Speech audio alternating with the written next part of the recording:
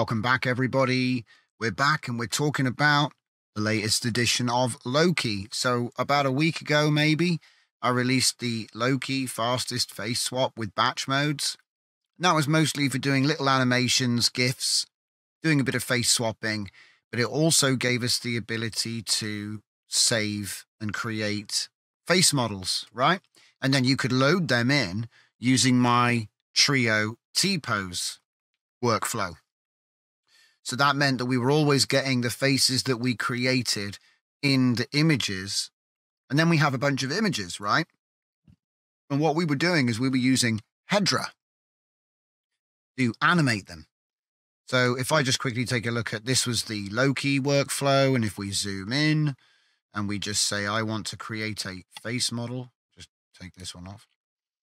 And then there we have it. And these are the three faces. Obviously, you can add more. You can even add more inputs, but I'm pretty sure you can just add more.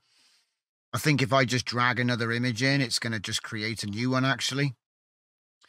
And then we give it a name and we run it. And that creates our reactor face model.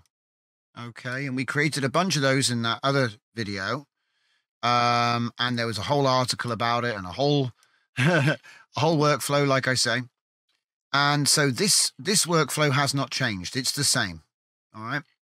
But what we've done, and I've included a Hedra video for you guys so that you can just mess around with this out the box. So you don't need to actually, you can record your own video, but we'll get to that. So here is the live portrait KJ. If you drop my workflow, if you drop the workflow in, so here is the pack. And as you can see, we've got the face swap, and inside it, we've got live portrait. Inside that, we've got the live portrait JSON, the input video, and the T-pose image. If you want to just, if you want to drag these two straight in, you can just immediately use it. Okay. So you drag that one into Comfy. It's going to ask to update, and it's going to install live portrait. Now I have made slight changes, but only in fixing the frame rate, because in order to have this installed, you have to have the nodes which you need to fix the frame rate. So when you install this, you'll already get nodes which will take the frame rate from the source video, and then also the audio, which means that when you have a person speaking, it's going to take that frame rate and match it to whatever animation is created for the input image. Okay. So once you've updated your Comfy, you will need some extra models. The link's in the description and in the workflow. And as you can see here, there are 6 of them, and they're all really tiny, which is nice. The biggest one is 222 meg.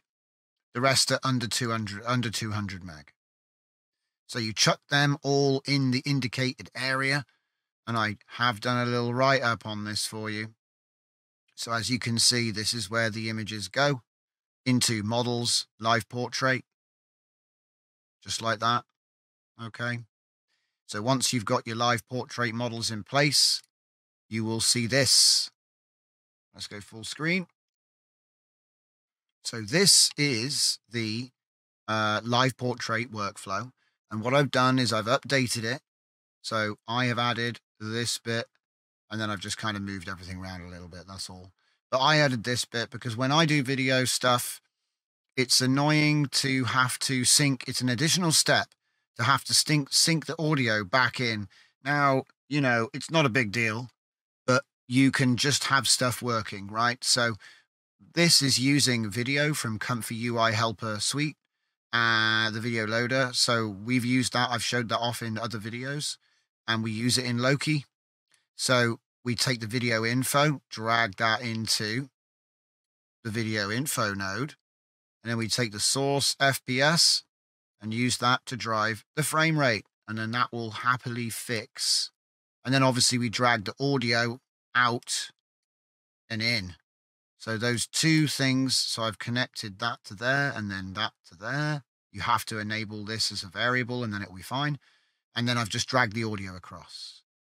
And what that means is that whatever video of a talking head, you can use your webcam, you can use a mobile phone, you can use video camera, you can use Hedra, as we have here with text to speech. So this is a text to speech video from a cropped JPEG of a head look, okay, in Hedra. These are all things that we've covered in the deep dives. And what this is actually going to do is then take one of the T poses, as I say, using the face model in Trio T pose.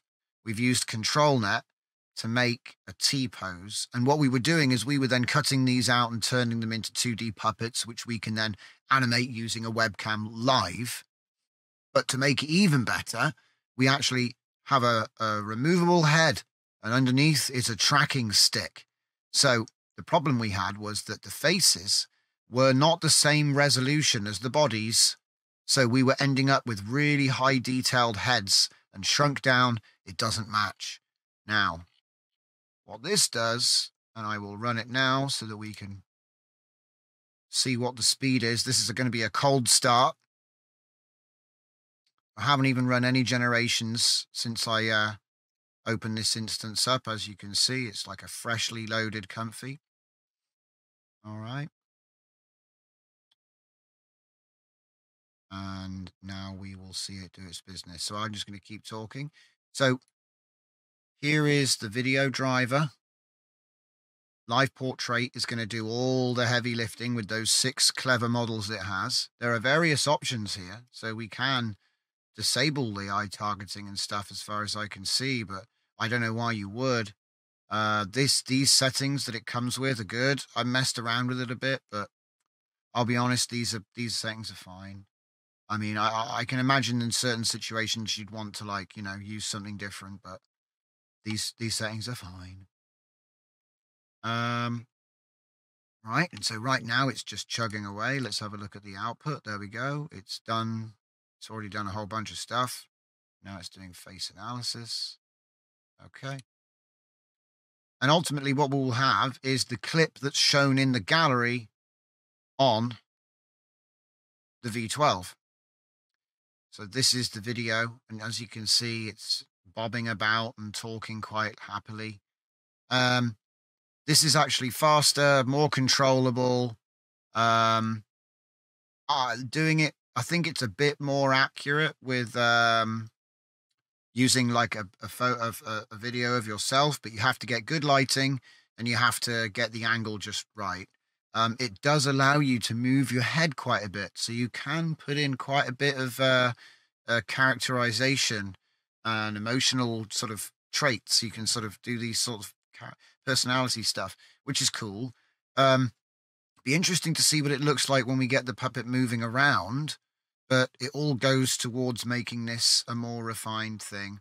So obviously this is going to be the approach I'll use in Deep Dive Part 3, where we're trying to do more with Comfy wherever we can. And obviously if we can do this talking head section entirely using our own speech, you can transform your speech later. You know, you can take the audio track out and transform that with your speech model. We've already talked about that in other videos. And we'll touch on them more in Part 3 as well. But essentially, this is pretty much the long and short of it. If I go back now, it's done. I've been jabbering too long. Probably took ages. Let's see. It took 153 seconds. Okay. 153 seconds. And if you watch this, it's quite a lengthy video. He says quite a lot of stuff. And as you can see, there it is.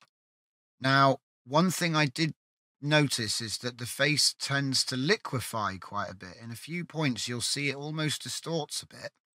And you can solve that with de-warp stabilizers and things like that.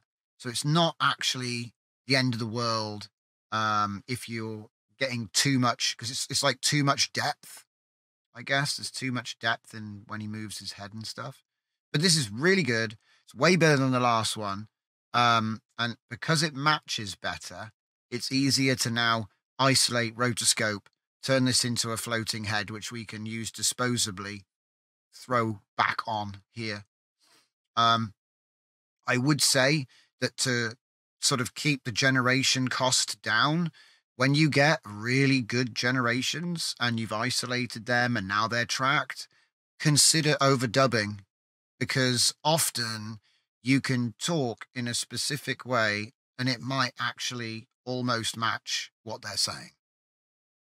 Anyway, I wasn't trying to match what he was saying there. I'm just saying it's possible to do stuff with dubbing.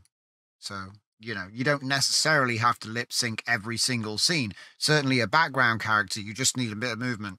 So you could use a stock animated head that is talking when it's not fully focused on that character, for example, right? Anyway, so if you want to get the workflow, it is over on the civitai. There's a link in the description.